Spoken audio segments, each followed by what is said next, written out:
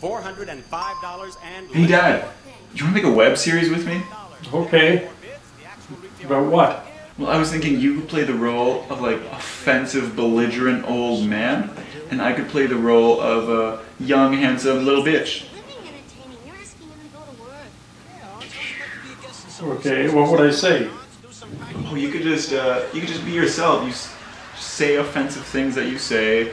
Like, for example, what do you think of people that button up the shirt all the way to the top button, like this? It's okay. It's neat and tidy and clean looking.